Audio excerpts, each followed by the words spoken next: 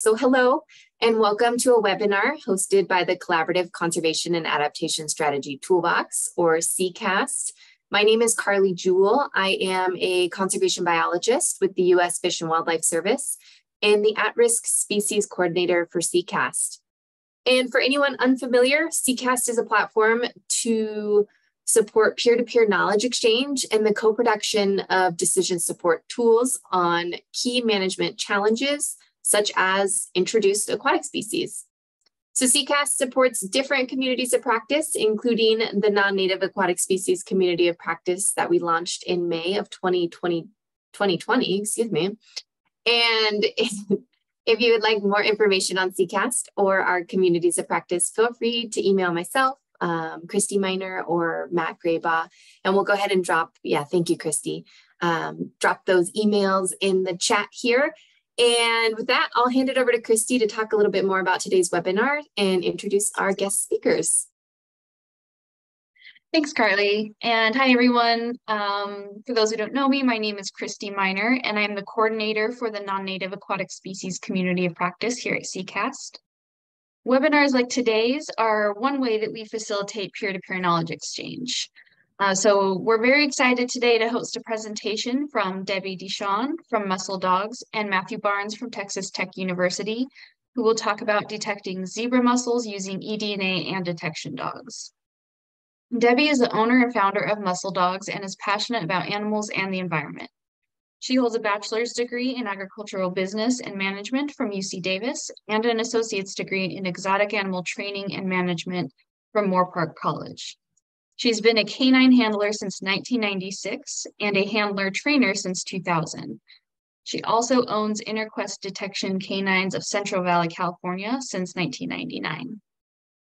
Matt is an associate professor in the Department of Natural Resources Management at Texas Tech University, where his research and teaching focus on aquatic ecology, management of biological invasions, and environmental DNA. Before arriving at Texas Tech in 2014, he earned his PhD from the University of Notre Dame and a BA degree in biology and sociology from Southwestern University in Georgetown, Texas.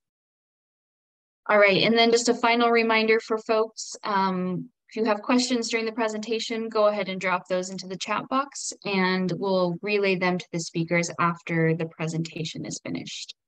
So with that, Matt, I will hand it over to you. Okay, I make sure I can get my, there we go.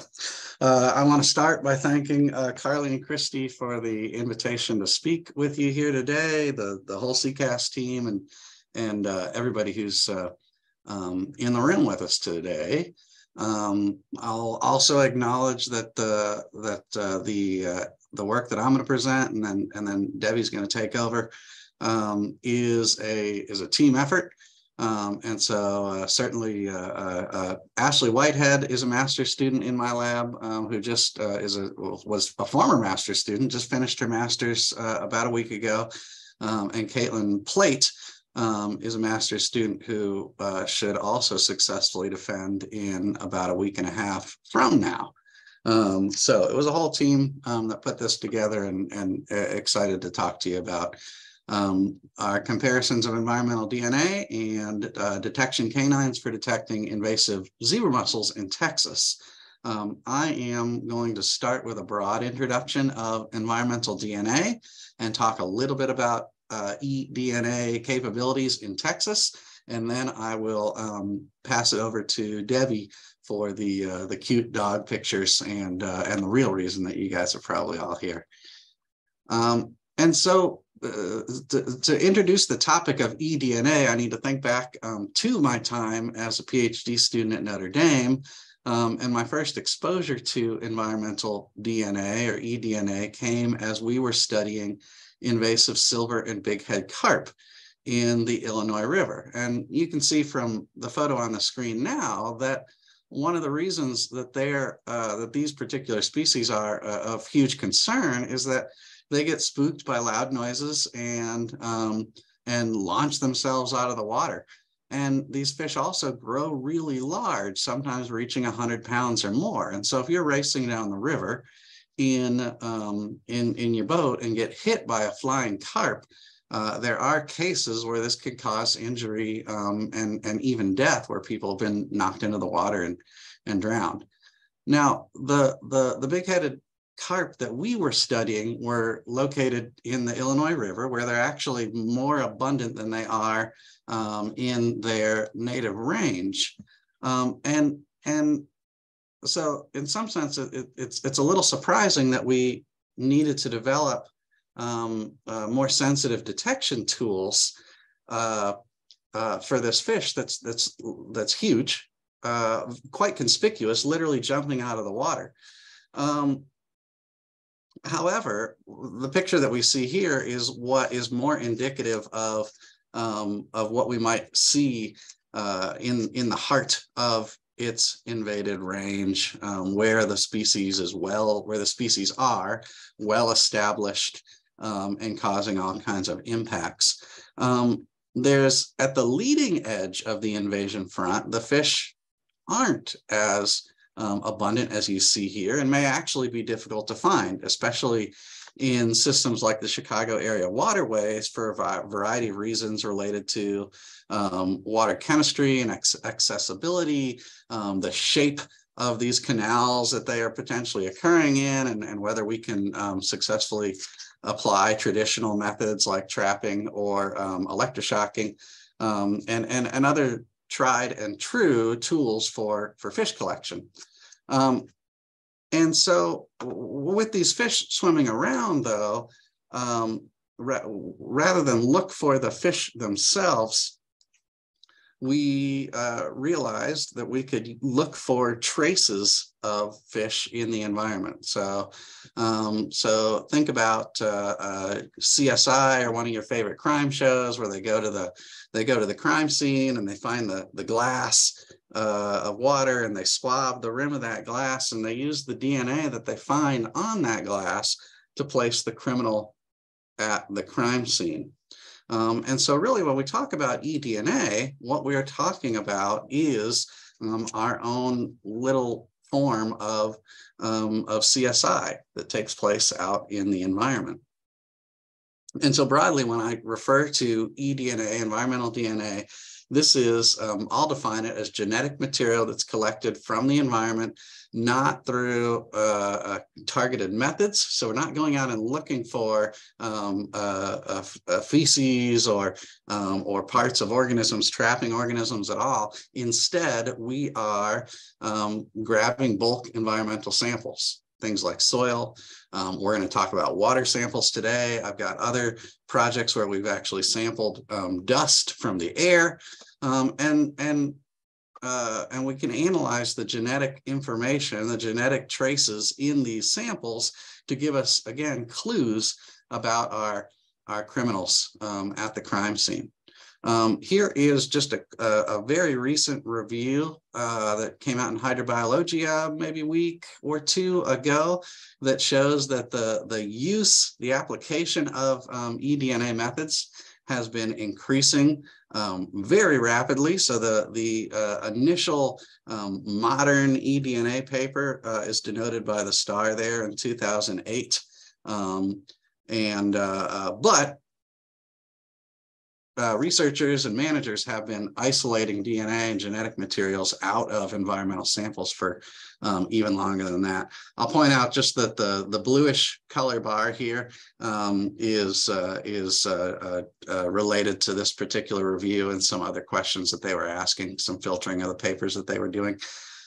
So just here, we're just focusing on the height of these bars and their apparent exponential increase over time.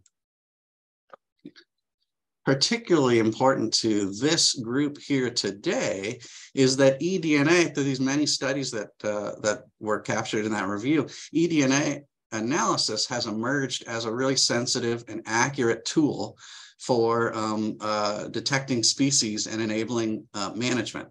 And so here are just a collection of management targets, including threatened and endangered species like the great crested newt in the UK, that have benefited from, whose management has benefited from eDNA analysis.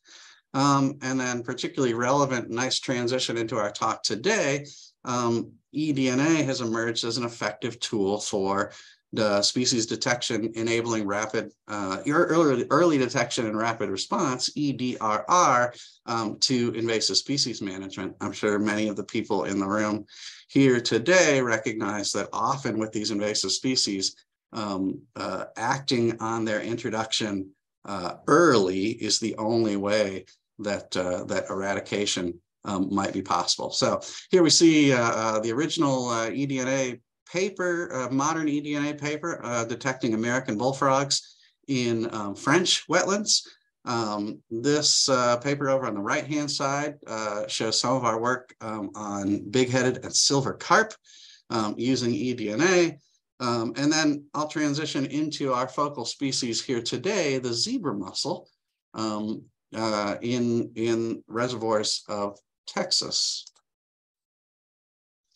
Now, these critters probably don't need much of an introduction because they're a poster child for invasive species and impacts. They were likely introduced, almost certainly introduced into the Great Lakes via ballast water release in the 1980s. They grow these amazing, so it's a small critter, right? About an inch long as an adult or so. They've got these microscopic larvae, free swimming larvae that has probably contributed to their rapid spread as well. But what's really remarkable about these small critters is that they have the ability to grow these awesome colonies over really any hard surface, as shown here in this iconic image of a discarded grocery cart colonized by these tiny mussels. The cart also helps allude to the economic impact that these creatures have had, because it costs millions or even billions of dollars annually to clean power plants, municipal water intakes, and other hard structures that these things grow on. Those hard structures can also include native mussels and other hard native critters. And so this is a real concern, or this gives us one aspect of the concern about the impact of zebra mussels on biodiversity. And then finally, the zebra mussels are really voracious filter feeders, and they can dramatically alter plankton and energy flows in the food web. And then worse yet, they have this ability to selectively graze material in the water, and they can avoid consuming harmful algae or cyanobacteria while eliminating the competition from more benign green algae, which can in turn lead to algae blooms or harmful cyanobacterial blooms that further affect wildlife and human water use. So lots of concern about these critters, and they first appeared in the great state of Texas in Lake Texoma on the Texas-Oklahoma border. They first were detected in 2009. Over the past decade or so, they've spread rapidly throughout the state. This map even is a little bit outdated from about a year and a half ago now. So unfortunately, this isn't even all of the invaded reservoirs that we have in the state. And then I'll point out too that we have our first detection of quagga mussels in the state about a year ago or so as well. And I won't talk about the quagga mussels today, but similar kinds of concerns and impacts. So the appearance and spread of zebra mussels in Texas has led to management responses like you see here that are focused on prevention, education, and awareness about invasive zebra mussels and their impacts. And today I'll talk to you about Debbie and I will talk to you about our efforts to quantify and compare the effectiveness of two methods for early detection and rapid response: canine scent detection and environmental DNA analysis. And one really unique thing about what we're going to talk about today that I'll point out, and hopefully not steal too much of Debbie's thunder here, is that while scent detection dogs have been used quite successfully to inspect watercraft for adult mussels as they're entering or leaving the water, what we're going to focus on today is how well these both of these methods, scent detection canines and environmental DNA, are able to detect zebra mussel essence in the water, the stuff that you can't necessarily see with the naked eye, like veligers, they're microscopic larvae, and other zebra mussel traces, their sloughed cells, mucus, and other debris that they might that these filter feeding organisms might shed into the water. And so broadly today, we've got three major questions. Number one is whether we could train canines to detect this essence. Number two, focusing, we know that eDNA methods have been developed and applied to zebra mussel detection. So we wanted to specifically quantify limits of detection of eDNA as well as canine scent detection. And then we'll end by comparing these two strategies. I'm going to, in the last 5 minutes here or so, just talk about, focus on the eDNA portion of the study, and then I'll hand it over to Debbie to talk about our canines. The work that we're focusing on here, or the work that we're presenting here today, took place in Central Texas near San Antonio. And for these trials, we sampled water from a couple of positive lakes. I'll talk to you about Canyon Lake, a reservoir north of San Antonio, and Lake Placid. That's just a little bit off screen here. And we used a couple of negative lakes in the area as well to compare and test our ability to detect zebra mussels using eDNA and canine scent detection.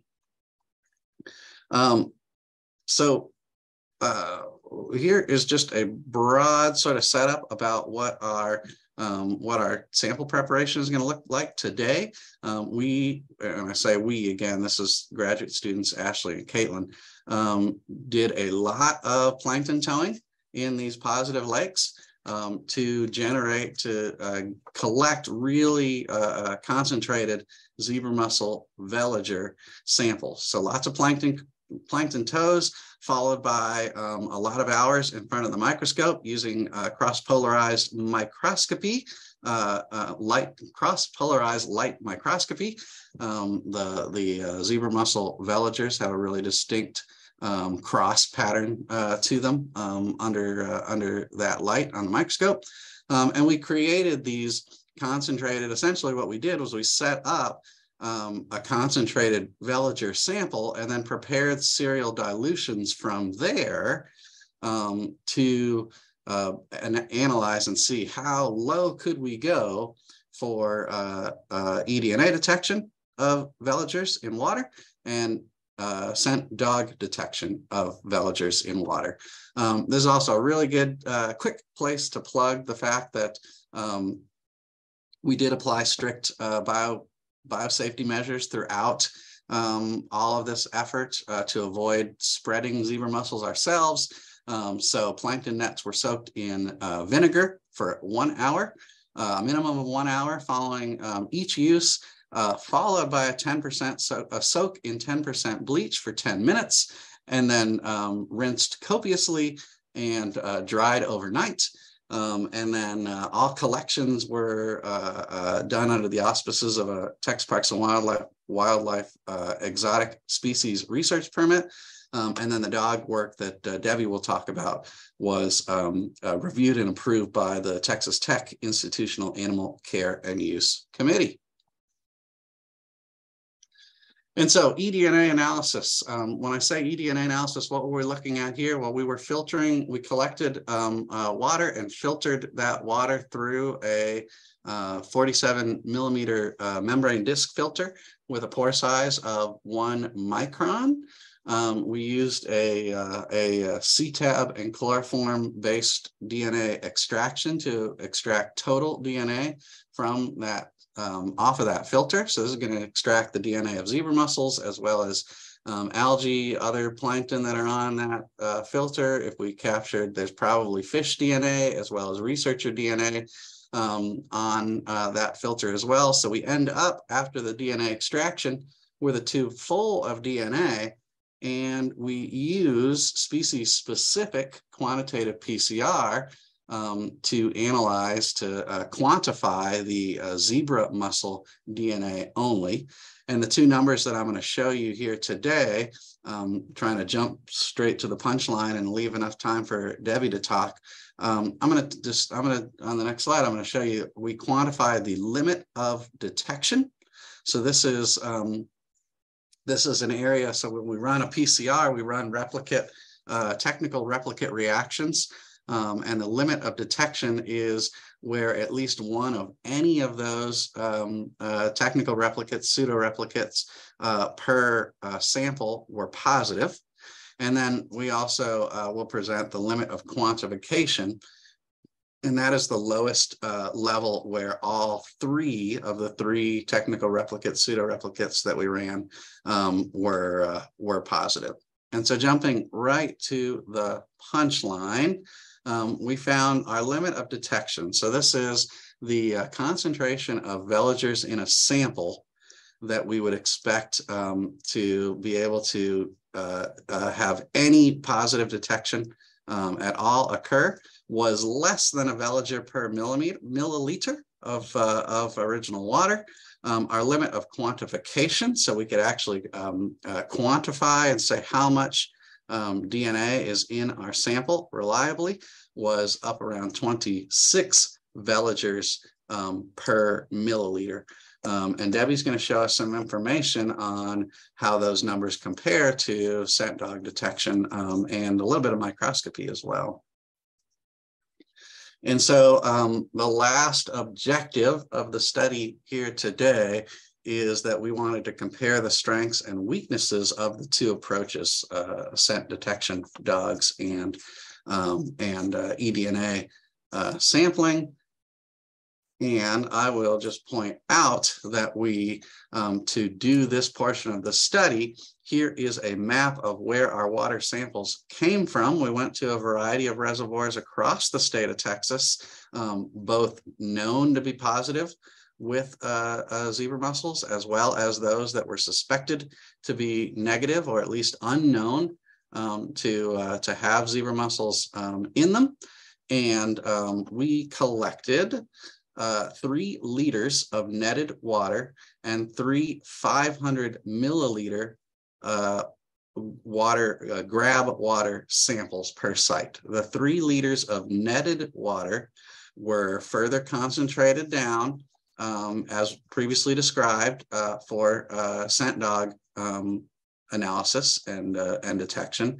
And the 3 500 milliliter samples were filtered and then directly used for environmental DNA analysis. We also used a 1 milliliter aliquot of each of the concentrated plankton samples to evaluate using microscopy.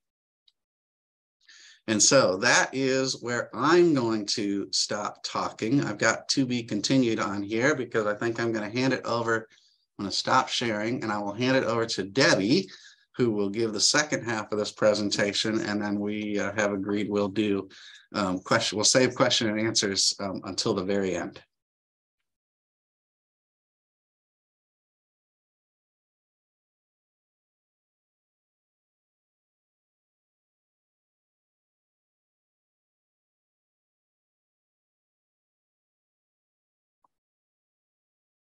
Thanks, Matt. Debbie, your screen looks good.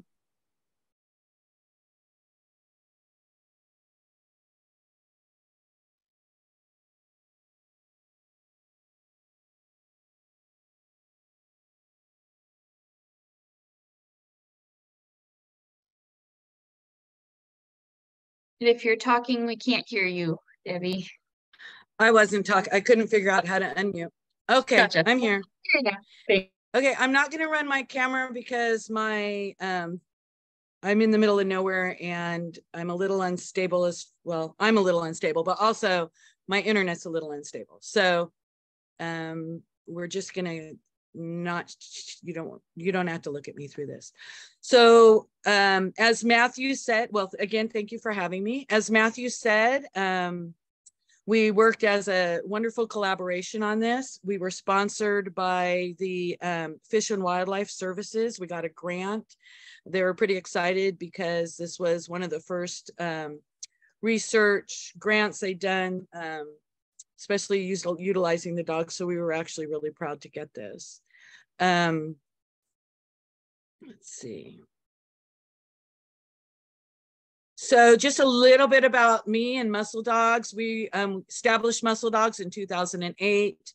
At that point, we had found out that California Department of Fish and Wildlife had trained their dogs to find the mussels. It was brand new in the West Coast. So we decided to go ahead and see about making a company about that. It actually took us 2.5 years just to get a permit to get the mussels to train the dog. Didn't have my first trained dog until 2010. And during this whole time, I was going to all of the meetings, learning all about the mussels, you know, so that I would have a really good understanding of what we were looking for and best ways to accomplish that. We got our very first paid 2-weekend gig at Lake Sonoma back in 2012. Today, we're actually there every day at 3 of their ramps. So it's come a long way in the last 11 years. In 2014, we were always being asked, so that we know the dogs can find the mussels, can they find the veligers? So in 2014, we were able to put together a group with Dr. Wong and California Department of Fish and Wildlife dogs. There were only 4 dogs at that point in the country trained to sniff for them. And we went and did a study, and we're able to determine that the dogs could find the veligers. That study was published in 2016 because I'm a dog person and don't know how to write a paper. So it eventually was published. 2016, we also were honored to be awarded the Reduced Risk in Invasive Species Collaboration Award for Innovation. So that was exciting. All right, so that's a little about us. So again, like I said, we know that the dogs can find the adult mussels and that we can look and be like, yeah, there are mussels here. But it's obviously less clear for the veligers. They're microscopic. We can't see them. So how do we confirm? If the dog alerts and we don't see adult mussels, how would we, you know, how can we really say that they're veligers there? There's no on-site test for that or anything. So it's really important to do these studies to be saying, yes, even though we can't confirm it on site, this is definitely a boat that we want to take a little extra time with cleaning so that we are making sure they're not spreading the veligers. If there's water on this boat, we want to mitigate that water. We want to decon it if we can. And, you know, this is definitely something we want to do. So these studies with the dogs confirming that they can find the veligers, you know, and then obviously talking about the eDNA and all that as well, you know, is important. Matthew already went over this, what it is that we were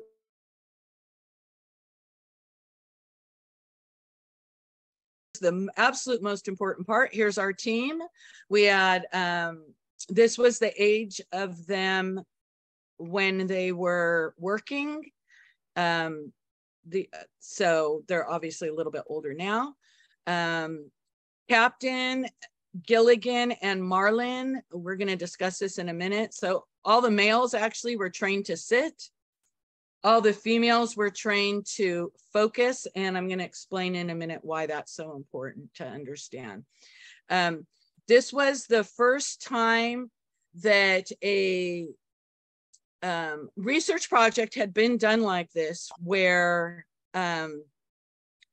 it was actual dogs that work in the field. So these dogs aren't research dogs. These dogs aren't just trained to do the research. So these are dogs that are out in the field sniffing boats. That's what they do for a living. So we're bringing these dogs into the actual research arena, and we actually had to teach them how to take the test. And so this is, I'm going to show you what we did.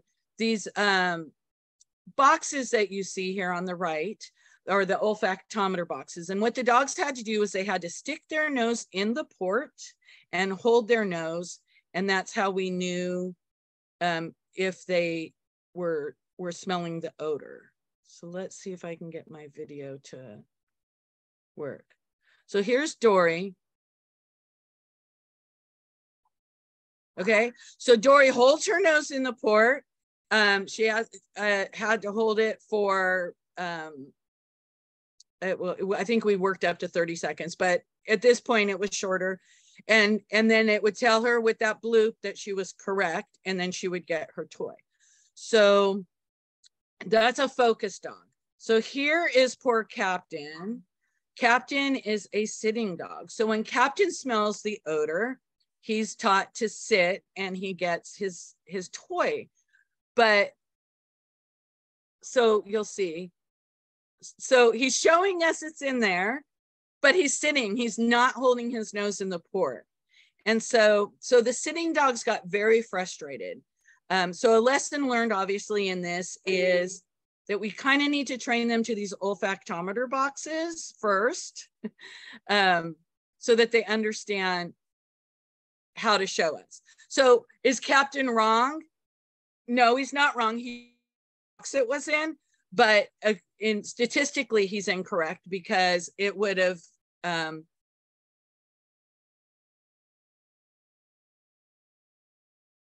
oh, okay. So here's the actual olfactometer box that we're talking about. And what's beautiful about these boxes is we have no control. Well, as the handler, I don't know what's happening. I don't know. There's 6 ports in there. One of the ports or 2 of the ports have odor in them. The rest have odor, that's not target, that the dog shouldn't hit on. And when a computer decides of those 3 boxes, which one has the target odor in it and which one doesn't, and clue what's happening as far as the boxes go, we don't know which one has the odor, so we can't be cueing our dogs in any way. And also it's very random as to whether it would be box 1, box 2, that did the odor on any given time. We've already gone over this about the water collection and the screening for the eDNA. So we'll get into some of our actual sessions. So here's the very first thing that we did is we did just the dogs with spiked spring water. So we had the veligers at a high concentration. We put them in spring water. And as you can see, the dogs were all very, very good at finding it there. Then what we did was we taught the dogs a negative control, which was we taught them to sniff each of the boxes and then to walk away. So that was a learning curve for the dogs as well, because we had not trained that in the past. So that was something that we had to train them as well. And then what we did was we took filtered lake water. So now we have the lake water that has all of the nutrients, the phytoplankton there, as well as the veligers that we put in there. So it's not just, okay, water, and this one is spring water, right? This one actually has all of those other things in there, plus the veligers. So had the lake water. So there were other odors in there. It wasn't just like a pure sample of nothing. Okay. After we did that, what we wanted full testing. So what we did was we we started out with a certain amount, and then we added when the dog hit that, then what we did was we decreased it by 1/3, and we kept decreasing it. So one particular dog, let's say they hit sample 1 and then we decreased it, they hit sample 2, they decreased it, we hit sample 3, they decreased it, sample 4 they didn't hit. So then they would go back up to sample 3. If the dog hit sample 3, we'd go back down to sample 4. If they hit sample 4, then we go to sample 5 as we're decreasing. So we're trying to find the lowest threshold that each individual dog could find. They had to, at the end, the way they determined it was they had to go back and forth 3 times. So if they hit sample 4, didn't hit 5, we went back to 4, they hit it, went back to 5, they didn't, went back to 4, they hit it, went back to 5, they didn't, then that's when we stopped and said, okay, level 4 is their threshold. So here are the results to that. It was very interesting. Again, remember, we had 3 dogs who focused and 3 dogs who sat. So innately, the dogs who sat did less well, because even though they may have showed us it's in this port, if they sat and didn't hold their nose in the port long enough, then it was considered they didn't find it. So Captain found the least amount, which was, it was 318 veligers per milliliter was his threshold. But we go to Moomba, who was one of our focus dogs, and she literally got down to a threshold of less than a veliger per milliliter. So obviously the dogs are able to find, you know, there's going to, going to be differences between dogs and stuff, but I mean, less than a veliger means at that point, the dog is probably, you know, possibly finding essence of mussels as well. So after we did all of that, we were not in dogs at this point, like dogs that are just finding high concentrations of plankton. We wanted to make sure that they were actually finding the veligers, because we just had a concern at this point. So we went ahead and did some plankton control testing to make sure. And we, thank goodness, realized, yes, they are finding the veligers, and it is not just that they're finding a nutrient-rich thing of water, which was, you know, the whole really important whole purpose of that. And then we went to the final, where we did the blind samples. So the dogs weren't rewarded because we had no idea, nobody knew what lakes were positive or negative while we were running the dogs. And so we didn't want to be rewarding them, because, you know, you don't want to reward a dog unless you're 100% sure. So we did all this blind testing with the dogs, and these are the samples. And then also we had the DNA as well, you know, what the DNA said at these particular lakes. And then here's a better way to actually see it. So interestingly, at most of the positive lakes, the dogs and the DNA found positive results. We had one lake, Granger Lake, that they say is positive, but we actually both had negative results.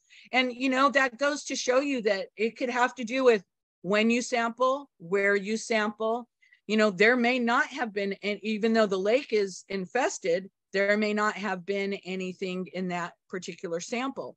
So we do want, you know, it's important to sample in many areas as well. Canyon was a lake that we used the water for a lot in the initial testing. So, and the dogs did show an interest, so maybe they were more familiar with it, something we would possibly want to proof dogs off later. Possibly we need to use, you know, more non-infested lakes that we're training the dogs on originally. I mean, there were a lot of lessons learned in this, but what was good in the end is the fact that we learned a lot of good lessons, and the dogs were more likely to err on the side of saying it's positive when it's not, then that is negative when it's not, which is important if we're talking about doing sampling, right? So if we're using the dogs as, say, a flashlight, like here's 100 samples of water, and we don't have the time, the money, or what have you to like look under the microscope at these 100 samples. Let's let the dogs take a look, and the dogs tell us, okay, these are the 8 that are the most important for you to look at.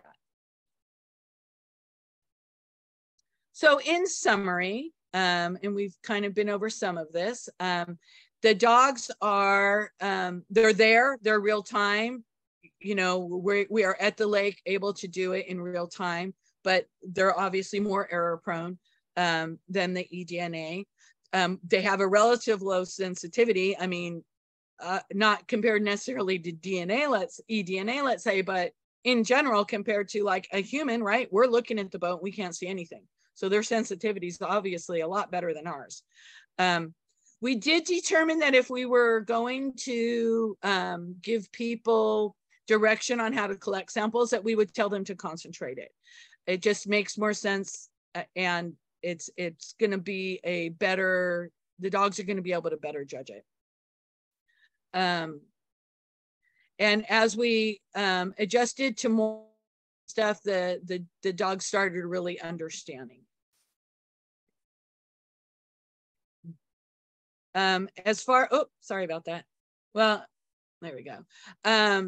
As far as the DNA goes, it's slower as far as results, immediate results. I mean, it's obviously less error prone. It's higher sensitivity, and there's less need for sample concentration. But there's that whole time and money aspect. That's the difference between, you know, the dogs and the DNA.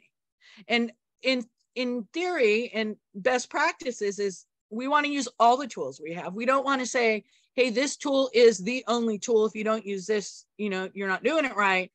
We want to have a ton of tools in our tool chest, and we want to be able to utilize them appropriately so that we get the, you know, results and answers that we need to get. So that's my presentation. Thank you. Thank you so much, Debbie and Matt. Yeah, very, very interesting work, and really cool to see those results that you got.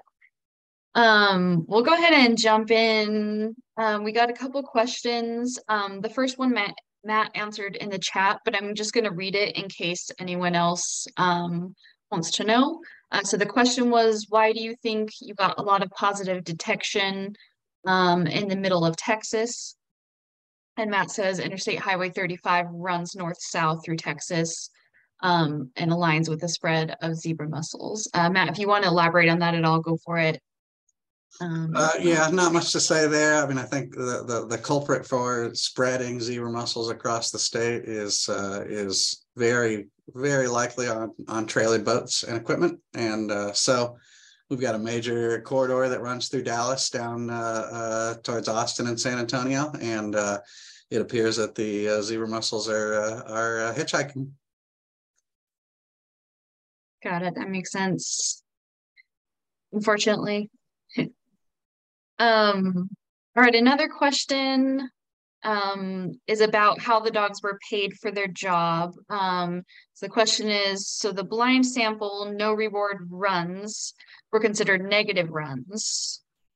Any reward after versus the reward for trained indication at the source. Yeah, so but yeah, go for it. Yeah, so probably only the dog people on here are going to understand that question. So when the dog does something correctly, they win their reward, which our reward was a ball. And so, but in this case, we actually did train them to give us the negative response. So the dogs did get their reward for the negative response. So part of the training, and it's nothing that these dogs had ever been trained to do in the past. So part of our training was utilizing those boxes And then also another whole thing that we had to train was to give us that negative response and know that that was a good thing, right? We want you to, if there's nothing there, you want us to walk away and be like, there's nothing there. We are going to give you your toy because you did right. You did the right thing. Yeah, that makes sense. Thank you. I had a question about the dogs, just mostly out of curiosity. Do you think that the individual dogs that did better, do you think that had to do with their training or more about their individual or breed ability to detect? I think there's definite individual. I'm not a breed person, right? If the dog's absolutely ball crazy, I don't care what you are. Captain, the one who actually did the worst, you know, statistically did the worst, is absolutely phenomenal.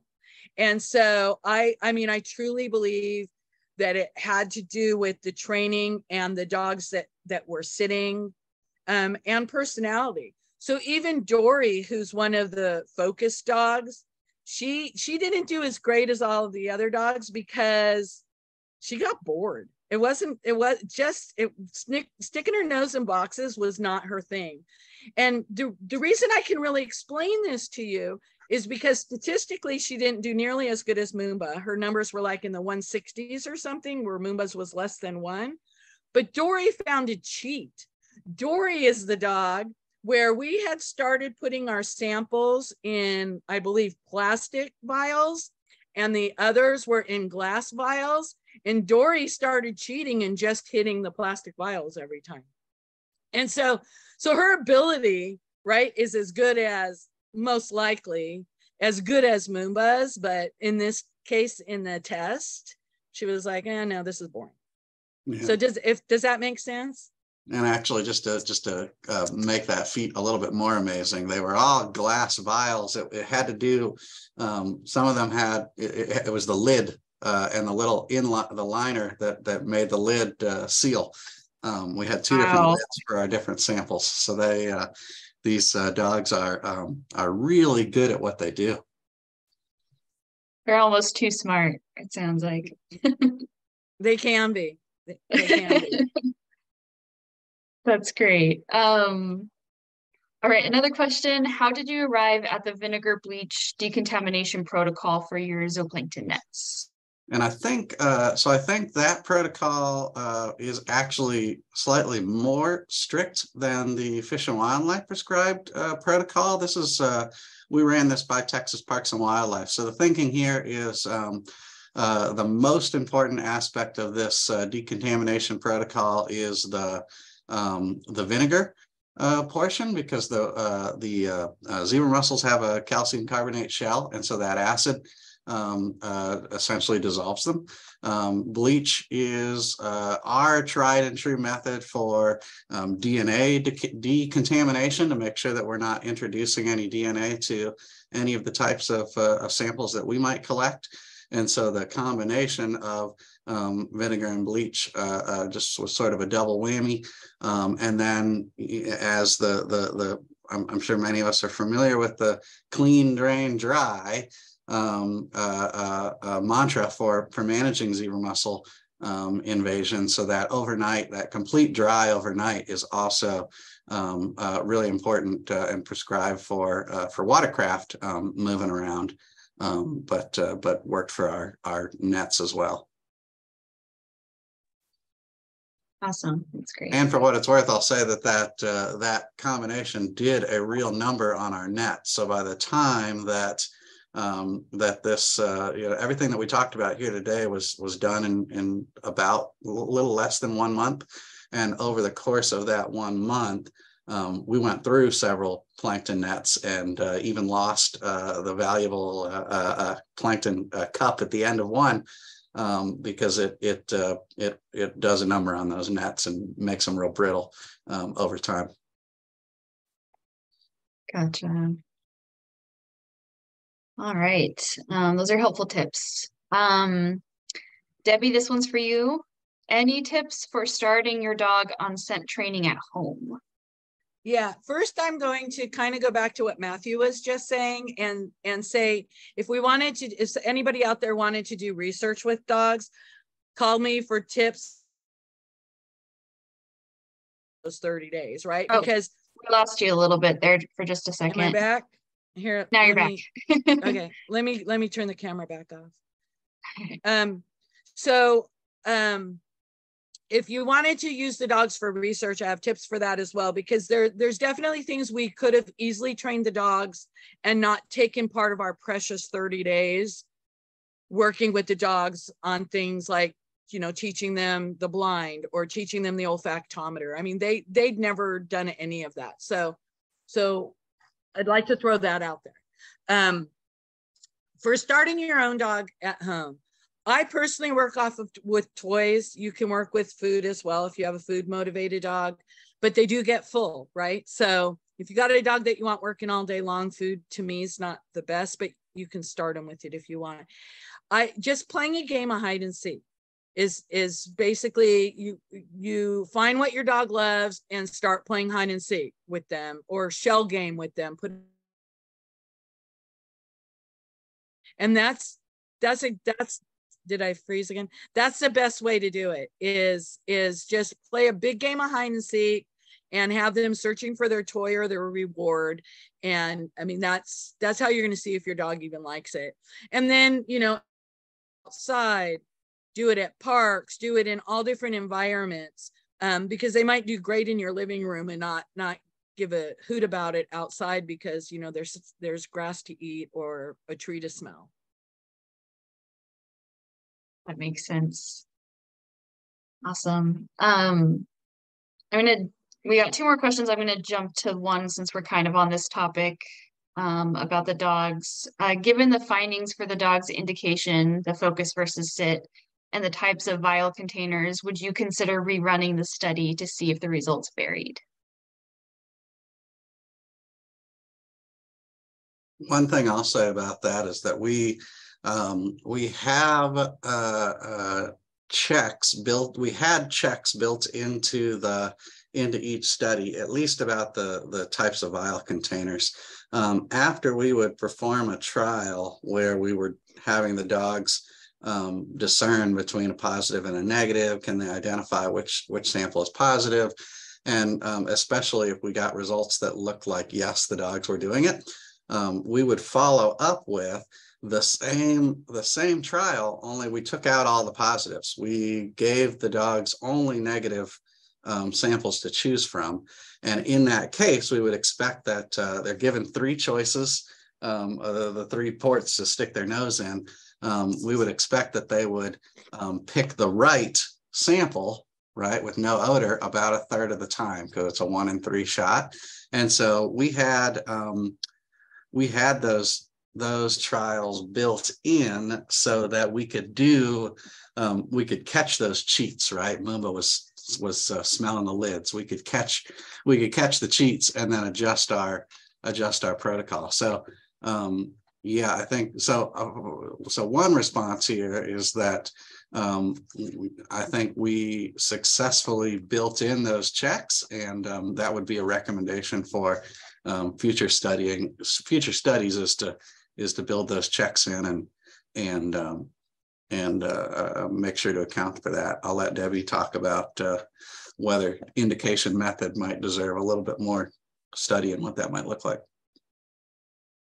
Yeah, no, I mean, I think rerunning the study would be great, but we would definitely do a bunch of pre-study stuff. I mean, teaching to the test, just teaching the dogs how to react correctly. With the focus versus sit, one of the things that we did do towards the end of the study was we decided we were going to make the sitting dogs hold their nose a whole lot shorter amount of time than the focus dogs. And so we started getting better results for them there as well. And then if we just had a dog who just did not want to do that, we would just wash that dog and bring in a different dog. So I think, yes, it's not that you couldn't have a sitting dog do it, but you would certainly need to train them to understand what to do in this instance. So I mean, rerunning it would be great. It's just, of course, you know, if y'all want to pay for it, we're in. That's always the issue. All right. This next question is a really good question. Can you correlate the test to real world scenarios? That is, how well would a dog perform when inspecting a wakeboard boat with veliger laced water in a ballast tank? Perfect. Thank you. This is great. So, so that's the whole point of doing this study, is we're trying to say, is the dog going to find it in the real world? And what I can tell you is that we have proved now that they can, because luckily for us, one of our clients is Lake Amistad in Del Rio, Texas. And since we've done this study, anytime we have a dog show an interest in a boat, they actually collect the water and send it to a lab to get verified for DNA or veligers. Actually, I think they just send it in for DNA, which, you know, is fine. And so, and I believe to date, since we've done this study and they've been doing that, I believe 7 of the 8 samples that they've sent in have been positive. So the dogs are absolutely, and these are boats where there were no visual adult mussels on them, but when they had them pull their drain plug, or they had them, you know, looked inside their live wells, there was standing water. And so absolutely. We did have one instance, a few years ago, we were working at Lake Tahoe. What we did was, when we had the dogs walk the wakeboard boats, we would, as the dog was walking the wakeboard boat, we would have the boater turn on their pump, their ballast pump, so that was pushing the air out, which would be pushing any odor out. And we did have one dog, and it was Captain, see, our lovely Captain boy. He did show an interest in a boat that they then took over for further investigation. And I don't believe they found any adult veligers, but the last boating place that gentleman had been was an infested lake. So we are absolutely seeing the real world results that we are hoping to see. Well, let's put it this way. We always knew our dogs could do this, but now the research is proving that our dogs doing what we've said they've been able to do. Yeah, that's really great. Very exciting. All right. I think we're almost at the top of the hour, so I am going to go ahead and close us out. So thank you everyone so much for taking the time to join us. As you know, the webinar was recorded. We will make it available on our YouTube channel, where you can also find all our previous webinars. And Carly's going to put that link, as well as a couple others in the chat. Thanks, Carly. Also, you can check out our case study dashboard where we have 178 published case studies.